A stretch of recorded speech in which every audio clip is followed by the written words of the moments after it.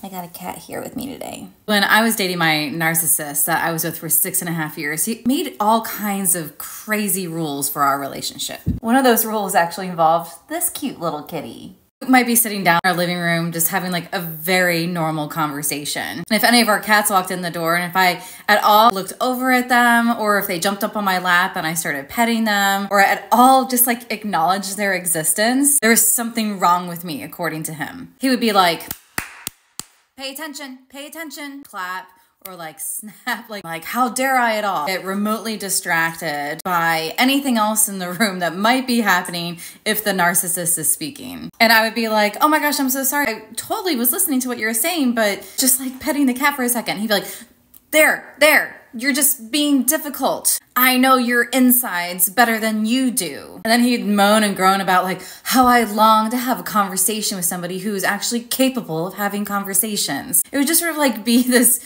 crazy taunting and like aggression over me just like, oh, a cat just jumped up next to me. Let me pet her really quick. But narcissists are also really jealous of not only your children, but also pets. But the reason I bring this up is because narcissists will set rules that they themselves don't have to follow in a relationship. If a cat jumped up next to me and I wanted to pet her, I was not allowed to pet the cat because then, clearly I'm in, crazy land as a crazy person. I'm incapable of having conversations just because I'm also petting a cat. It's ridiculous.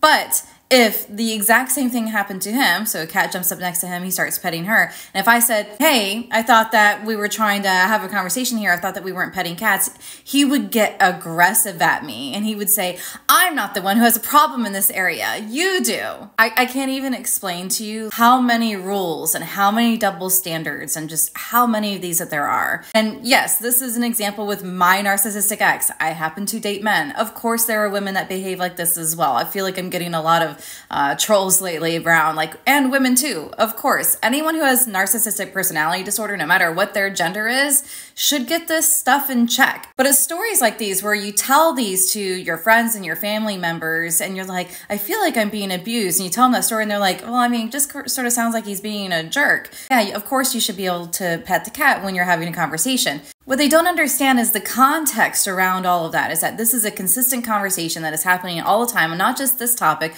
but thousands of other topics. And this is just one little tiny example in you're just sort of cutting out a little tiny sliver so you can see a little bit of what's going on here. That's why it's really, really, really hard to explain to people just what it feels like to be abused by a narcissist, is because you have to be able to see the whole picture and you can't just look at it in little bite-sized chunks like that.